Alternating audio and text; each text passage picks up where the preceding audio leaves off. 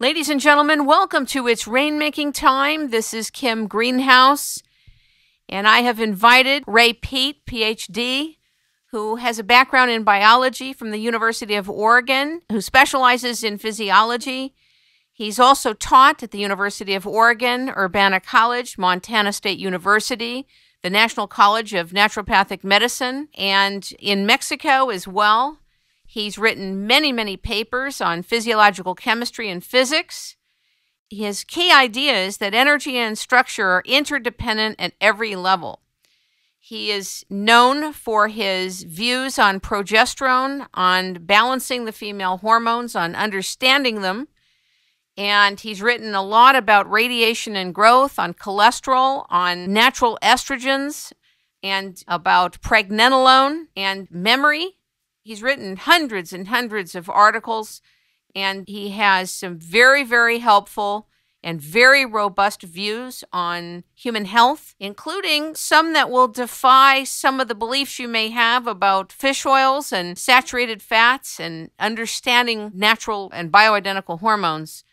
Without further ado, ladies and gentlemen, welcome Ray Peat to It's Rainmaking Time. Good afternoon. Hi. Thank you so much for being here. You've been one of the big proponents, it seems early on, of natural progesterone. And I wondered if you could speak about it and your findings early on about natural progesterone. Yeah, in 1968, I decided to go back to graduate school in biology. I had been working in linguistics and other areas, and I decided that to understand anything, it would help to understand how the brain works. But then I found that the brain researchers were just as dogmatic as the people in linguistics. And I found the least dogmatic area in biology was reproductive physiology and aging research, because there were so few people getting big money to do it, so they were relatively free. And my thesis advisor, Arnold Soderwall, had studied the effects of vitamin E on reproductive aging, and I was going to specialize on how the oxidative process changes during aging and whether that affects reproductive efficiency and so on, that decreases with aging. And it turned out that it was looking as if estrogen increased with aging while progesterone decreased just about the time infertility sets in. And that was contrary to all of the textbooks, but being an actual scientist, as Soderwall said, if it's repeatable, go ahead and do it. And in any of the other areas of biology, like in nerve biology, if I would observe something that seemed to violate the textbook description of what a cell is, professor would just pretend he hadn't seen it, because they were getting their funding to develop a certain line of thinking.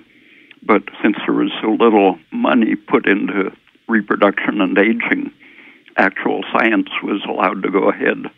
And other people working in the same lab eventually did the same kind of tests and found that in various situations the tissues of other animals actually increased their estrogen content with aging. But since progesterone is decreasing, progesterone happens to be what inhibits the formation of estrogen inside cells all through the body. And if you don't have very much progesterone, the estrogen goes on being synthesized, but it can't escape from the cell into the bloodstream where it could be excreted from the body. So while the body is actually loading up inside the cells with estrogen when there's a progesterone deficiency, the blood shows a very low level of estrogen because it can't leave the cell. It needs things such as progesterone to loosen it from the binding proteins called receptors in the cells. So seeing that the estrogen excess causes a wasting of oxygen in the tissues that basically suffocates the embryo that's trying to implant and grow, so it prevents pregnancy. And that explains how the birth control pill works. It creates an excess of estrogen in the tissues, suffocating the fertilized egg and preventing its implantation and growth. And when you look at stress, malnutrition, and various stressors that decrease your thyroid and progesterone production have that same effect as aging or taking an estrogen supplement. It leads to the progressive increase of estrogen inside cells, along with all of the associated things caused by high estrogen. And that creates effectively an oxygen deficiency, which leads to progressive loss of all of the differentiated functions. I imagine that during the time at which you were talking about this and writing about it, that when Dr. John Lee came around, that you got a lot of confirmation.